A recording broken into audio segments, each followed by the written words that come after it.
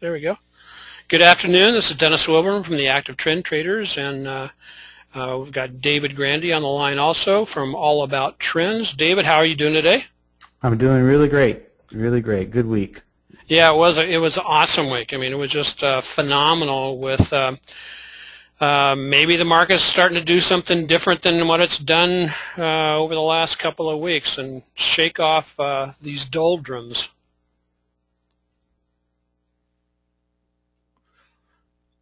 What do you think, Dave? Yeah, I mean, it was it was a very positive week, definitely.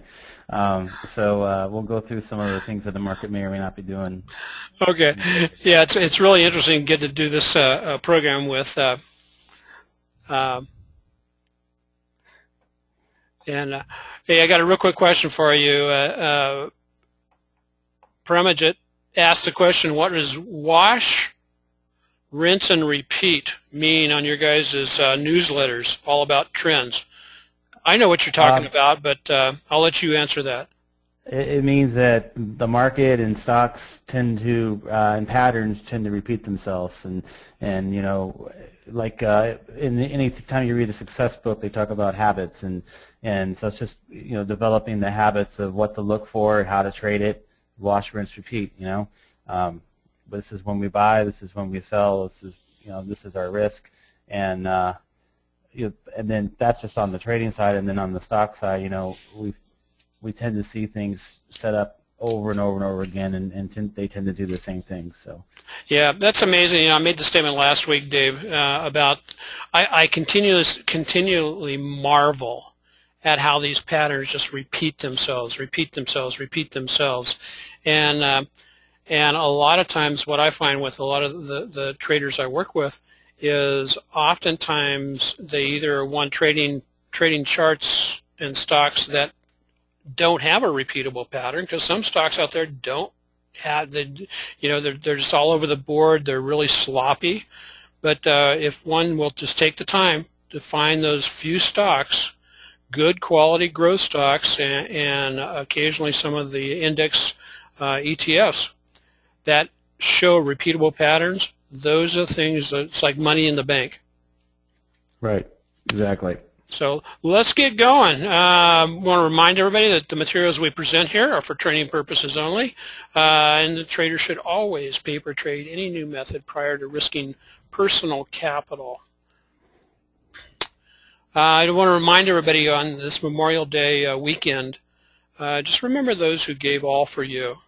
Never relinquish the freedom and liberty that they earned for us, no matter what. I know I spent 23 years in the Navy, and many of my, at that time, brothers in arms are no longer with us because they did pay the ultimate price. And the thing about it is just never sell your freedom for a piece of bread. And with that, I won't say any more. But looking at the S&P and the Dow, is it doing something different is the question I come away with moving into this long weekend. The NASDAQ did something different during the week, and so did the Russell.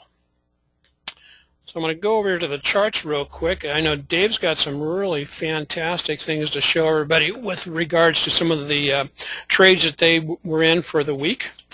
And so as we take a look here at the S&P, when I said they did something different, it did. It basically, well, we had 3 up days, good progressive up days in the S&P, and that's the first time that's happened in, oh gosh, 2.5 weeks, almost 3 weeks.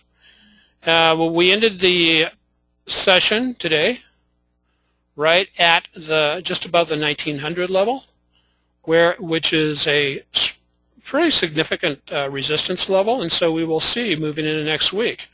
Will this shooting star formation that was in place about 2 weeks ago, will that hold, or will we bust on through and see the S&P move into a longer-term uptrend, or just continue the uptrend? We've got a couple of things it can do from here, either pop up or put in a bearish type candlestick and or reversal pattern and reverse back down. Where is it likely to go if it reverses back down? Guess where? Right back down to the 50. If we breaks the 50, which it's been resilient on the 50, look how many times it's bumped off the 50 over the last couple of months. Once it broke out here back in April, we bounced once, twice, 3, 4, 5, and even this week. And so if one is trading the ETFs, those support bounces and then getting out when it hits resistance is a good strategy to use right now.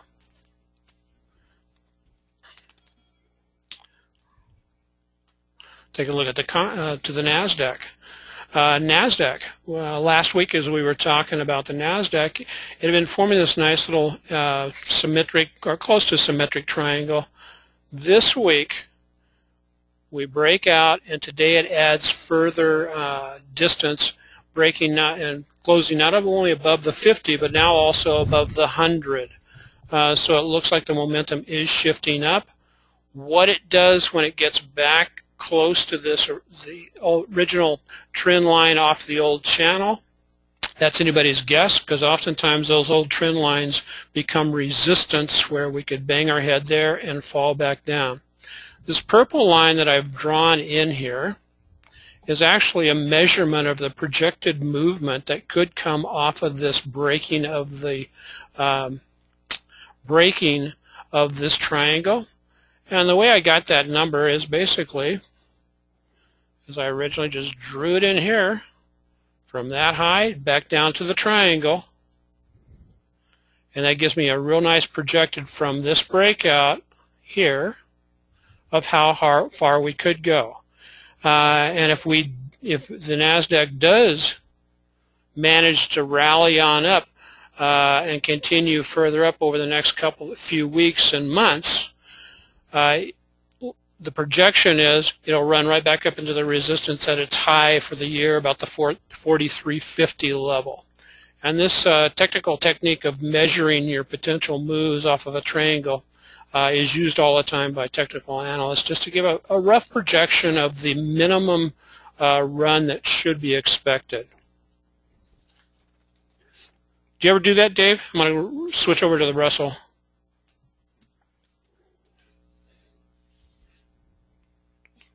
Dave, you here?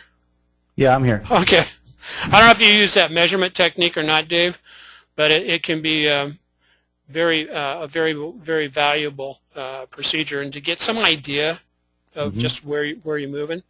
And on the Russell, real quickly on the Russell is, what do we get this today? A break above the 200 and a close. It closed at the session's high. I've left in this big box up here, which is the magic fib box, which is the 38 to 62% retracement from this high over here down to this low over here.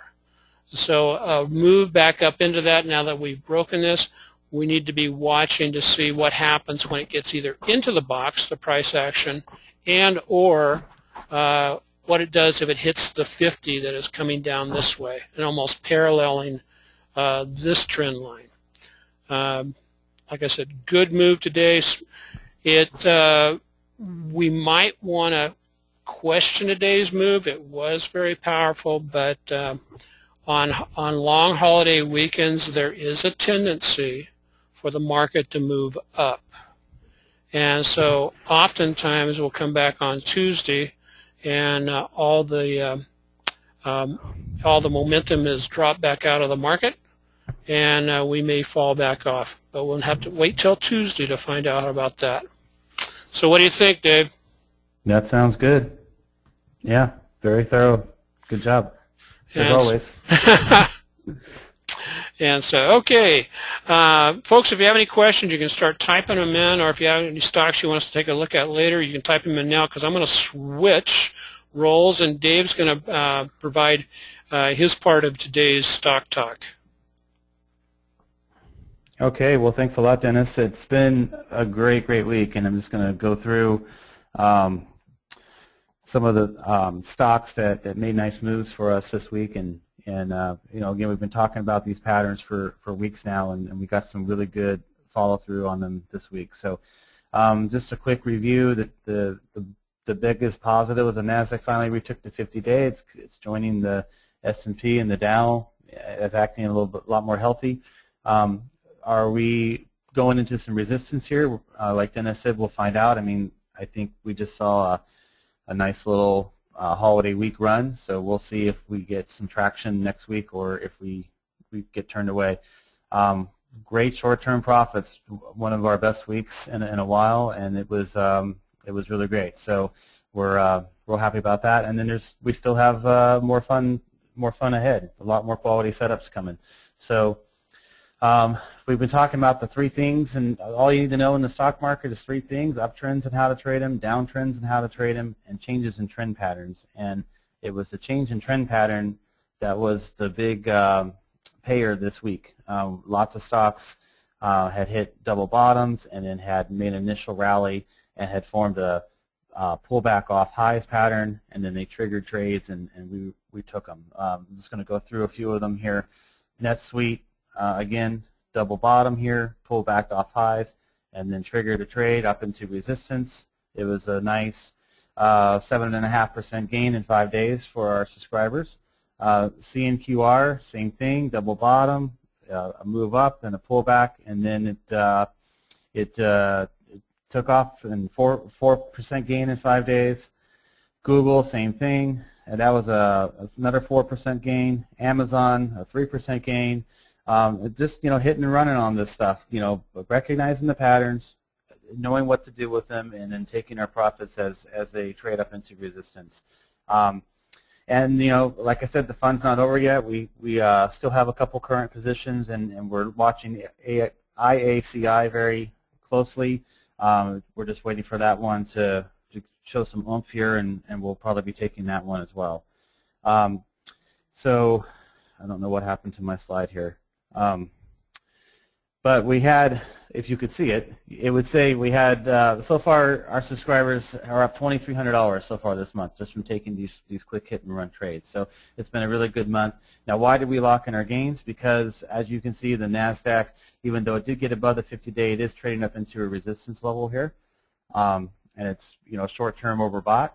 The same thing goes for the S&P. So, you know, for us, we like to take our profits when we have them, and you know, look for additional setups to redeploy that cash into. So, speaking of that, uptrends. That's the other pattern. So we talked about changes in trends. Now let's talk about uptrends. These are stocks that are in uptrends above the 50-day moving average, trading in you know, a nice range, then have pulled back very orderly to areas of support. And last week we talked about Athlon Energy. As you can see, it's in a clearly defined uptrend, trading really nicely within this channel, and a nice pullback off highs. And that one triggered as well, and had a really great week. So the patterns are there, and they work, and it's just all a matter of recognizing them and knowing how to trade them. As far as downtrends go, it's exact opposite of the pullback off highs. We're looking for stocks that have fallen through support and have rallied back off of their recent lows into an area of resistance. And Dennis has been talking recently about Tesla, and as you can see, it's, you know, in a clear downtrend here, and it's you know, broken through support and has formed a pullback off lows pattern up into resistance here at both the 50-day and its downtrend lines. So all that we're looking for here is a break of this channel to the downside to initiate a short sell trade. So what do we do now? It's a lot of fun again. We definitely have a lot of good setups here, and they're playing ball with us. So we're going to continue to identify those setups and profit from those setups. I don't like to make this webinar real promotional. I want it to be more educational and more interactive. But I do have to say, if you're ever going to take a look at our service, you got to do it this weekend, because on Tuesday we're going to be raising our prices from $29.99 to $49.99. But this weekend, and this weekend only, We're offering $19.99 for anybody who wants in. It's $19.99 per month for as long as you remain a subscriber. There's no long-term contract. It's just month to month. You can cancel anytime, and we're never going to offer this price again. So this is the time to do it. If you want to take advantage of that, just go to our website and sign up for our free newsletter, and then you'll get over the weekend a link to sign up for the $20 special. And again, it's just this weekend only. Sorry to be so promotional, but I just don't want you guys to miss out on it. I mean, for $20, for everything I just showed you and all the gains, you know, we just paid for many, many years of our service just from those trades alone. So I really encourage you to take a look at it. So with that said, that's about all I have. David, you said a lot. No, I mean, it was very well said. I really love some of the trades that you guys worked on last week. Really phenomenal. We had basically a few. What I put out to our premium guys, premium subscribers, is income generating trades. Basically, that were primarily based on selling some puts on a couple of entities. Both one of them was Monster Drinks. Has found some support, and we'll look at collecting that premium, or at least half that premium, before the end of next week. And the other one was one of my favorites, Green Mountain Coffee Roasters. Mm-hmm. That one acted really well this week. Yeah, and it's holding its support really well. And away we got a couple of questions that I have not totally answered, but one of the questions, David, is IBD scores the fundamentals. Do you both use? Do you guys both use the fundamentals that are provided in with IBD to evaluate our stocks and choose the stocks? And once we've chosen our stocks, are we primarily interested in just following the trend? And Dorothy, the answer to that question is yes. No, I'm just kidding. I look for stocks primarily in the IBD 50. You know, I keep a running list of everything that has appeared on the IBD 50 for a year. I can tell that this has been a really funky year because the running list on my IBD that have stocks that have appeared on the IBD 50 typically tops out at about 125 for the year. This year we're already past like 160 stocks have actually appeared on the IBD 50, and I think part of that is due to the weakness in the market. Then I look at the sector leaders, I look at leaderboard to glean from that, and oftentimes it's just on the very first page daily of the investors.com page, where it's just stocks in the news, or stocks that are being acquired heavily or sold heavily by institutions, and then I'll grade them fundamentally, and if they meet the fundamental standards of IBD, then I may put that onto my watch list. I do try to focus on stocks that also have good options, because I think that opens up some additional trading opportunities for the subscribers. Dave, what about you? Yeah, exactly. Yeah, I mean, for us, we monitor IBD every day, and we like to trade those stocks because for us, a company is only as good as its stock, and we want, just because a stock is a good company fundamentally, we want the stocks that are going to make big moves up or down, because that's how we get paid.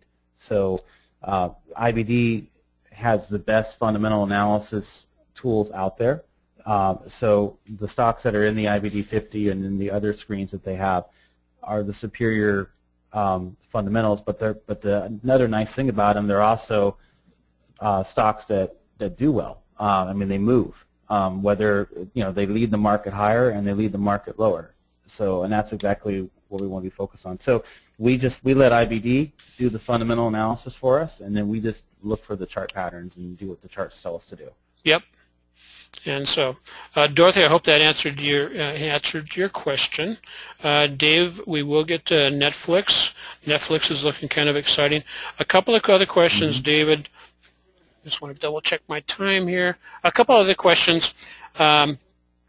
Is the Memorial Day special, is that being offered to existing subscribers?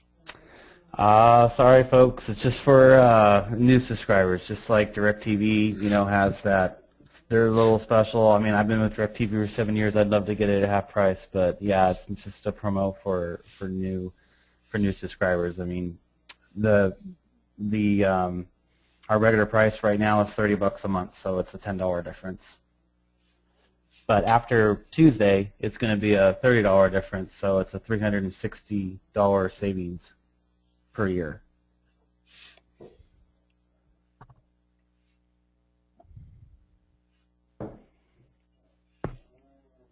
Okay, and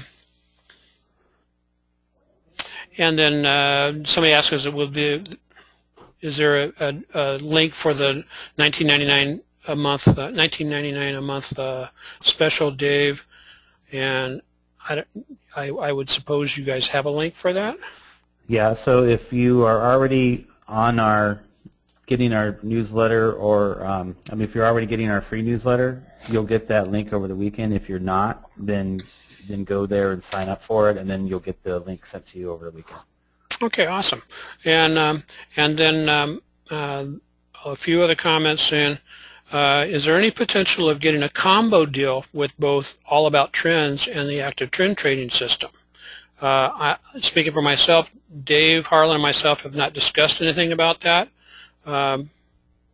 but that's interesting. Maybe something that the three of us need to chat about. If we bring value to the folks who listen, and I want to, and that's one thing I want to do, is just thank everybody for plugging in. Because guys, this time of year, when the market does kind of sometimes go into its doldrum, all the enthusiasm that people start the beginning of the year with kind of wanes, and the people who get blown about by the breeze, kind of fall by the wayside. But you guys, you folks, have not, and so that tells me that you are plugged in. You want to become not just good traders, you want to become master traders and great at what you do. So that's one of the reasons why I keep doing what I do. And so let's review let's review a couple of stocks.